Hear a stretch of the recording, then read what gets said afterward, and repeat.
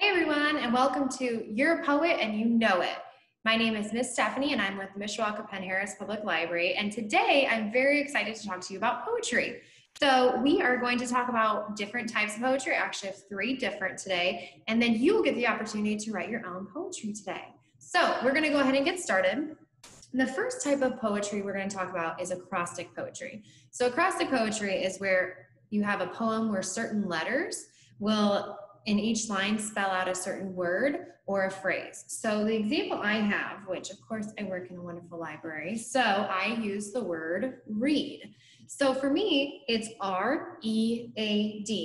And then when you have and you create an acrostic poem with the word right here, read, you come up with a word or a phrase that can be spelled using those letters. So for mine, for the letter R with read, I wrote relaxing. E is enchanting, A is action-packed, and D is dazzling. So for the acrostic poems, it's really fun. You can, like I said, you can create a phrase, you can just choose a one word. A lot of times, and this is something that I'll suggest to you later as well, a lot of times we do it with our names. So for Stephanie, mine would be a little bit longer, but for Stephanie, I would pick something that represents me as a person for each letter. So for S, I might choose the word super, or for T, I would say talkative. I love to talk. So what you would do is you use and you select words that describe the main word that you're selecting, okay, or the phrase. So this is the example of an acrostic poem. Like I said, you can use your name. A lot of times people use long phrases, but it's really fun. You can just have a great time with it. So that is acrostic poetry. The next one is rhyming. And I know a lot of you know how to rhyme. We've all read Dr. Seuss. It's so much fun. But I have some examples of rhyming poems that I have written. And then I've got a couple examples as well from a famous poet. So the first one that I have written is called Wednesday. And it goes, I went to find a bee, but on my way I skinned my knee. My mom gave me an ice pack. After that, I had a snack. Okay, so it rhymed. It's a little interesting. Apparently that's how my Wednesday went one day.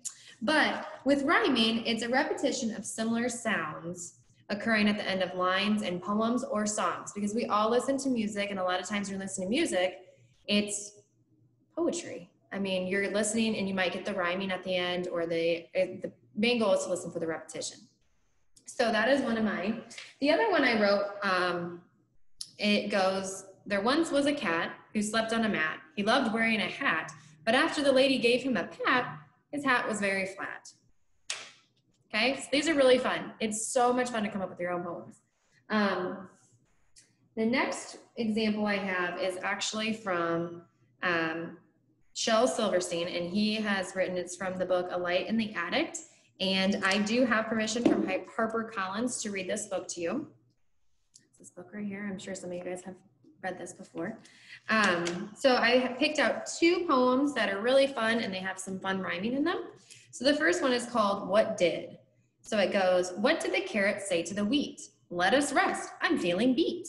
What did the paper say to the pen? I feel quite all right, my friend. What did the teapot say to the chalk? Nothing, you silly, teapots can't talk.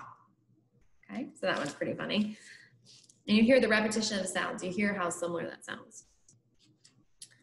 The last one is called Bear in There. There's a polar bear in our frigid air. He likes it because it's cold in there. With his seat in the meat and his face in the fish and his big hairy paws in the buttery dish, he's nibbling the noodles, he's munching the rice, he's slurping the soda, he's licking the ice.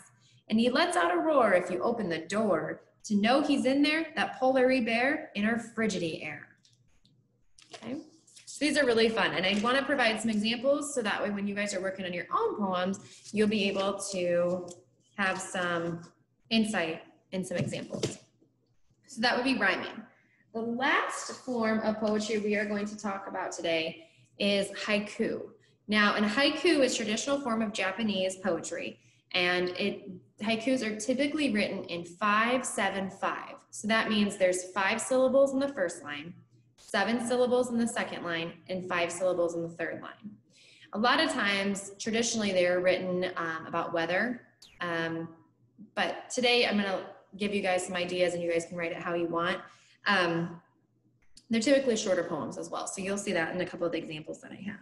So this is one that I wrote. It's called Indiana Summer. Summertime is hot. I always pack my sunscreen. I have fun outside. So let's test our syllables. Have you guys done this before where you count using with the sounds in your fingers? We'll do this together. So the first line, summertime is hot. So you have 5. I always pack my sunscreen. So that's 7. And the last line is, I have fun outside, in 5. So is that right? Yes. So what we talked about was with a haiku, it goes 5, 7, 5, each line. And like I said, a lot of the traditional haikus are written about weather. I chose to write about weather just because it's pretty warm outside, but it's beautiful because it's sunny outside today in Indiana. But I wanted you guys to see that. And now what I'd like you to do is take the time to write your own poem. So we're going to start with the acrostic poem.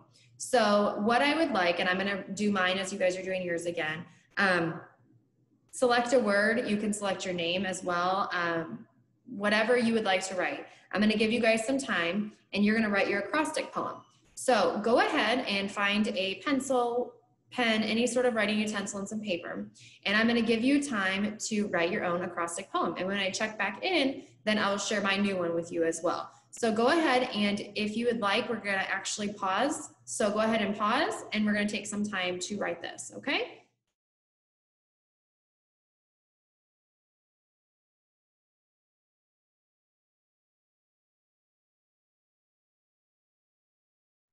All right, and welcome back. I hope everyone had a blast writing their own acrostic poem. So I created my own, and I wish I could hear all of the poems that you guys created, but I'm very happy you had fun with it. So my acrostic poem I did, the first one, like I said, was read. So this one I went with the same theme, and I went with library. So for library, I wrote L for literature, I, inspiring, B, books, R for reference, A, amazing, R, read, and Y, yay, because it's just love the library. So that is my acrostic poem. I hope you all had a lot of fun with that. And now you can write acrostic poems anytime. So the next one we're going to do is the rhyming.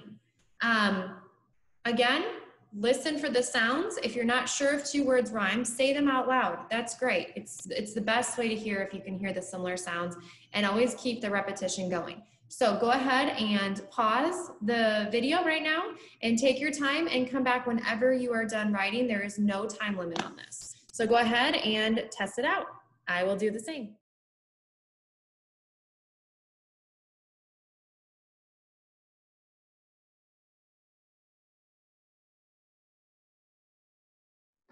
All right, and welcome back. So hopefully you had your time to write your rhyming poem.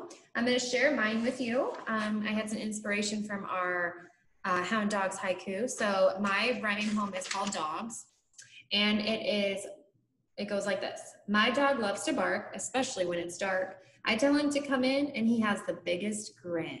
So I made mine kind of short. You can write it as long as you want. You can continue this anytime, but that's how rhyming works. So listening to bark and dark, and in and grin.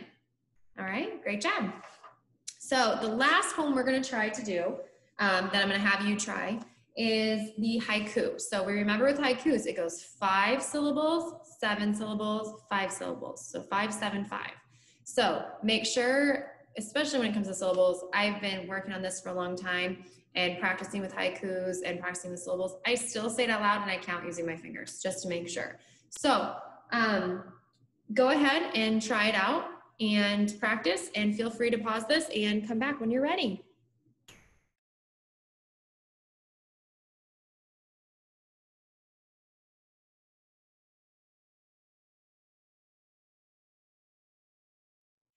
Okay, so hopefully you've had time to write. If not, remember, pause the video, keep working on it.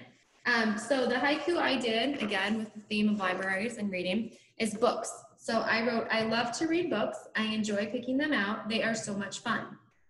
I love to read books. I enjoy picking them out. They are so much fun. So that was 5, 7, 5. All right.